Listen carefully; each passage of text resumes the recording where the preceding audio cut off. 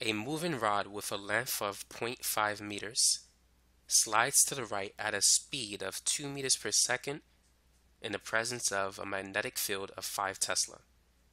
The metal rails are connected to a 10 ohm resistor. Calculate the induced EMF in this circuit. So let's start with this formula. The induced EMF is equal to the change in the flux divided by the change in time. Now there's supposed to be a negative sign and an n in the equation. Now we only have a single loop, so n is really 1. Now as the rod moves to the right, the magnetic field is not changing. However, the enclosed area does change. It increases by delta A. So the flux is going to be B times the change in the area times cosine theta. However, theta, which is between the normal line of the face of the coil and the magnetic field, those two are basically parallel to each other. So that's 0 degrees. Cosine of 0 is 1. So then divided by the change in time. So let's say this is the face of the coil, and this is the normal line, which is perpendicular to the face of the coil. The magnetic field is going straight into the page, and so it's parallel to the normal line. So the angle between the normal line and the magnetic field is 0 degrees, and so cosine of 0 is 1. So we don't need the cosine term right now.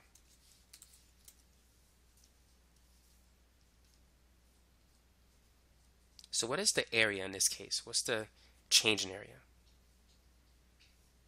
Well, the area is going to be the product of the length of the rod, which is L, and the distance that the rod moves, which is delta x. It moves from this location to this location. And delta x, the horizontal displacement, is equal to the horizontal velocity multiplied by the change in time, or d equals vt. Perhaps you remember it that way. So the area is the length times the width, so it's L times delta x, and delta x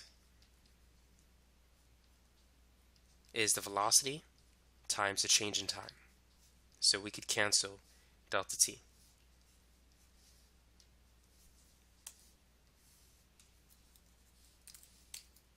So the induced EMF, if you don't worry about the negative sign, gives us this equation. It's the magnetic field times the length of the rod times the speed at which the rod is moving. Now I need to modify this circuit. I need to put this resistor on this side, so there's no short circuit. So there's only one path for the current to flow. Now let's go ahead and calculate the induced EMF. So it's going to be the strength of the magnetic field, which is 5 Tesla, times the length of the rod, which is 0.5 meters, and then the speed is 2 meters per second. A half times 2 is 1, and 1 times 5 is 5. So the induced EMF in this example is going to be 5 volts. So now we could calculate the current flowing in a circuit, which is going to be the induced EMF divided by the resistance. So the induced EMF is 5 volts. The resistance is 10 ohms. So 5 divided by 10, that's 0.5 amps, which is 500 milliamps if you multiply it by 1,000. So that's the current that's flowing in a circuit. Now let's calculate the electric field in a rod. Somehow I skipped that. I went straight to part C. So let's go back to part B. Determine the electric field in the rod. Electric field is basically the voltage divided by the distance where the voltage acts. So let's say if the induced EMF across the rod is 5 volts. So to calculate the electric field in that rod, we need to take the voltage across those 2 points, or let's say this is point A, point B. That's the induced EMF divided by the length of the rod. And so it's going to be 5 volts divided by 0.5 meters. So 5 divided by 0.5 is 10. So the electric field across the rod is 10 volts per meter. Now what about part D? How much energy is dissipated by the resistor after 5 seconds? So how can we find that answer? Energy is equal to power multiplied by time. And the power dissipated by the resistor, you can use I squared R, you could use VI. I'm going to use this, voltage times current multiplied by the time. So the voltage across the resistor is basically the EMF of the conductor. So it's the induced EMF, which is 5 volts. The current flowing through the resistor is 0.5 amps. And the time is 5 seconds, based on what was given to us there. So 5 times 0.5 is 2.5, times another 5 is 12.5. So in those 5 seconds, 12.5 joules of energy has been consumed by the resistor. Now let's work on the next part. How much force is needed to pull the rod to the right?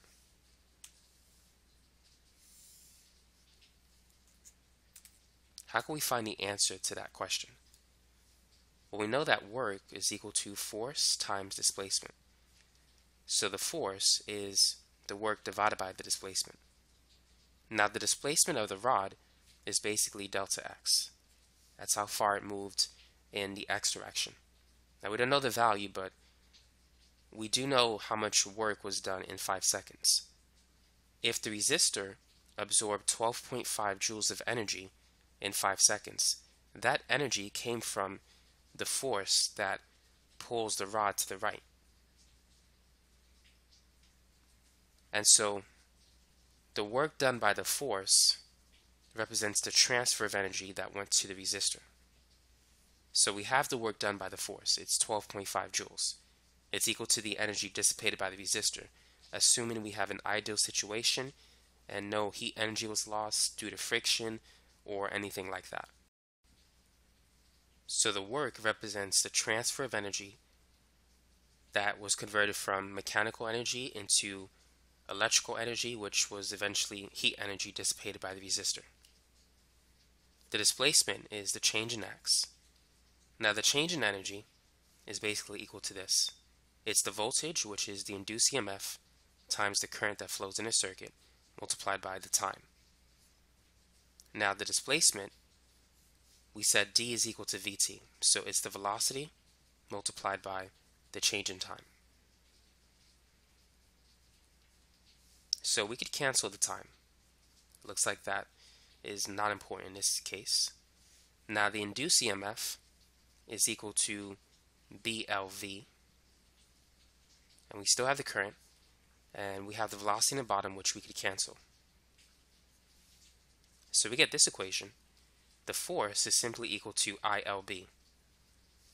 Now we've seen that equation. That's like the magnetic force that is exerted on a wire with a current flowing through it. So it turns out that the applied force that we need has to go against the magnetic force that is produced in this situation. Because as soon as the current flows through a conductor and there's a magnetic field in this basically coil of wire, or in this moving conductor. So since we have a moving conductor with a current flowing through it and it's exposed to a magnetic field, that magnetic field is going to exert a magnetic force. And we need to apply a force that is equal to or greater than that magnetic force to get the rod to move. So the force that we need to apply, which equals the magnetic force, that's equal to the current flowing through the circuit, which I forgot what that was. What was it again? I believe it was 0.5 amps. And the length of the wire is 0.5 as well. And the magnetic field is 5. So 0.5 times 0.5 times 5. It's a lot of 5s. And so the force that we need is 1.25 newtons. And so that should be the answer. If we calculate delta x, that's going to be the velocity, which is 2 meters per second, multiplied by a time of 5 seconds. So the displacement is 10 meters. So if we use this equation, where the force is the work, that's 12.5 joules, divided by a displacement of 10 meters, that will give us the same answer of 1.25 newtons. So that's the force that we need to pull the rod to the right.